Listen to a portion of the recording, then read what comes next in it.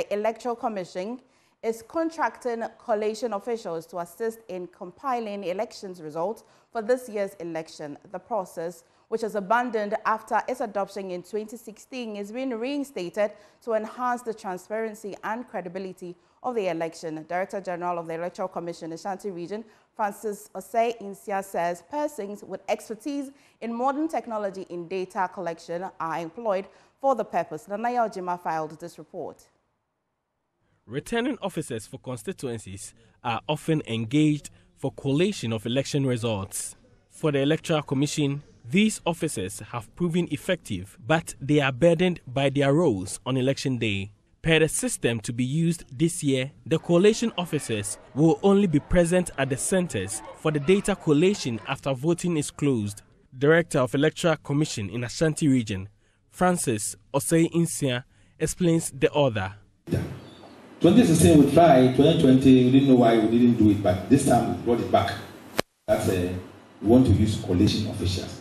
So somebody, yesterday we interviewed them, and we have statisticians, a whole doctor of from UK UNSC, the head of statistical department, is coming to do it for us. Then think that if this man calculates, who am I to say he has got it wrong?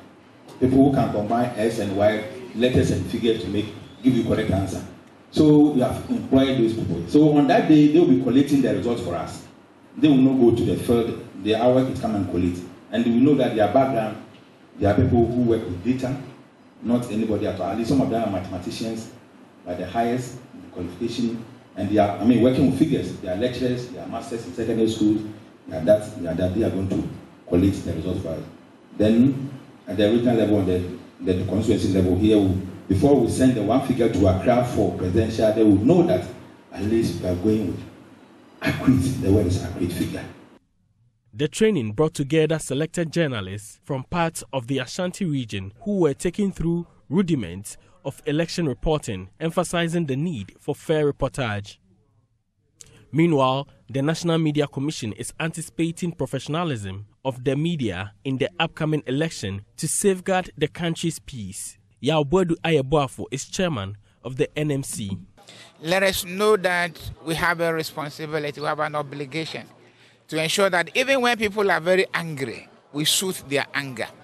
Because sometimes it is when the person says it, it doesn't make an impact as when we replicate the same commentary on the radio, television, or when people read it in the newspaper.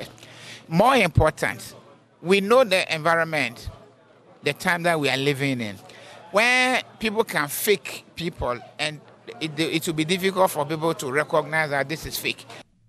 For Joy News, Nanaya Ojima, Kumasi.